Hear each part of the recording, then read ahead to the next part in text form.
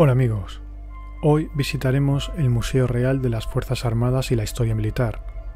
Es un museo que está ubicado en una galería histórica en el Parque del Cincuentenario en Bruselas, Bélgica. Posee la mejor colección del mundo en piezas de exposición de la Gran Guerra en cuanto a cantidad, calidad y exclusividad. El origen del museo lo encontramos en la Exposición Internacional de Bruselas en 1910, donde se presentó al público una sección sobre historia militar que tuvo un gran éxito, por lo que las autoridades decidieron mantener la exposición permanentemente. La colección del museo consta de 40.000 metros cuadrados y una gran cantidad de piezas desde la Edad Medieval, incluidos periodos históricos como la Primera y Segunda Guerra Mundial, hasta nuestros días.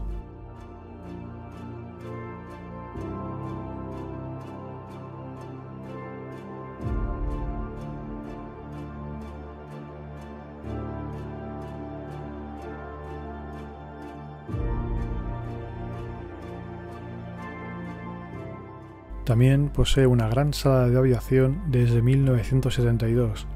La colección incluye varios tipos de aviones, tanto militares como civiles, desde principios del siglo XX hasta cazas usados hoy en día como el F-16.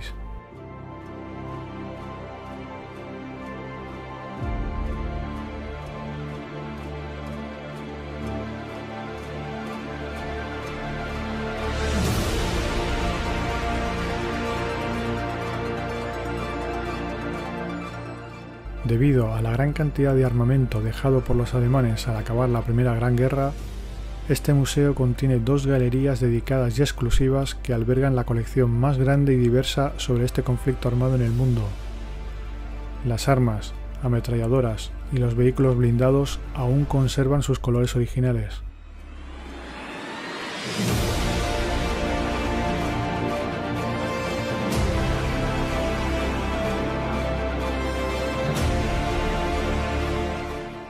La sección de tanques de la Gran Guerra consta de los tanques británicos como el Mark IV Mail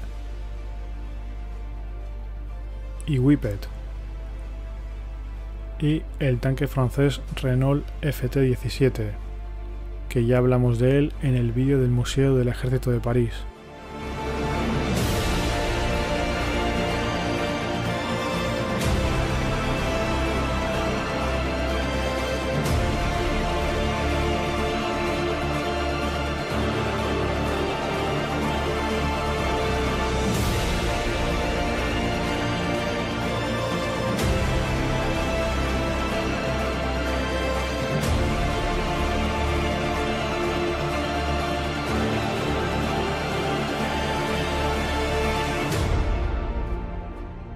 Una sección muy interesante nos recuerda la campaña de África en la Primera Guerra Mundial. A pesar de su neutralidad, el entonces Congo belga era atacado el 12 de agosto de 1914 por tropas del ejército imperial y sus milicias. Las milicias congoleñas tuvieron que contener el ataque y junto con los franceses e ingleses prepararon la invasión de las 4 colonias alemanas en África. En África Oriental Alemana, actual Tanzania y Ruanda, y África Sudoccidental, Togo y Camerún.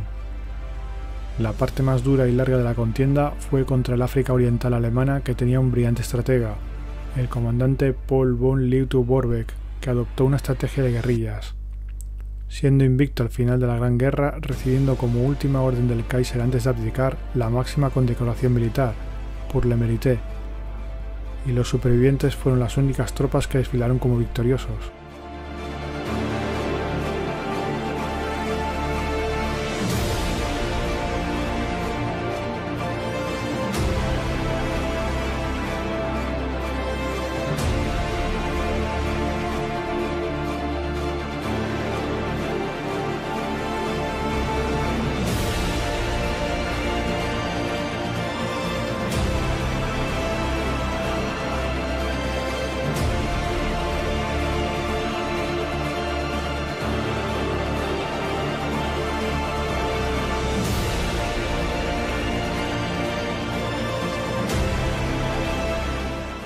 Estamos en la Galería Histórica.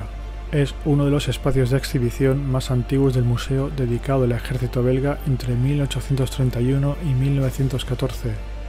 8.000 artículos de colección de la época con sus uniformes, armas hasta bandera de regimientos.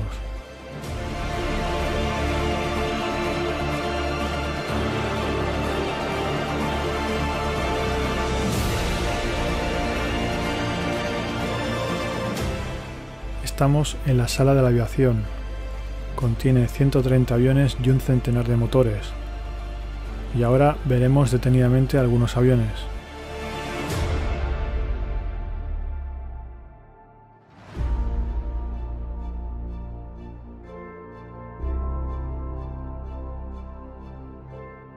Un Fokker DR-1, diseñado por el constructor holandés Anthony Fokker.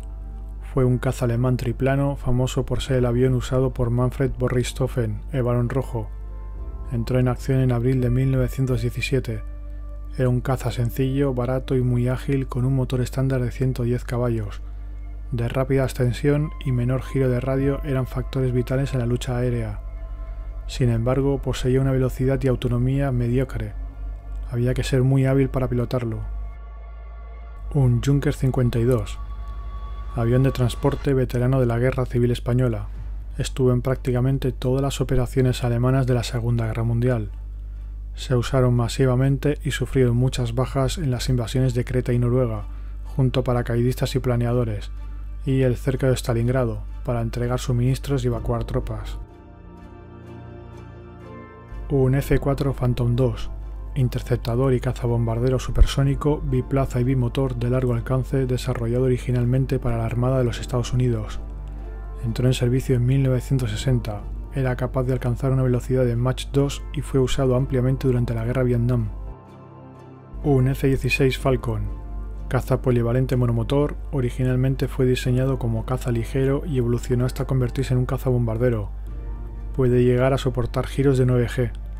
Entró en servicio en 1978, construido y exportado masivamente, ha sido veterano de los Balcanes y Oriente Medio. Actualmente sigue en servicio.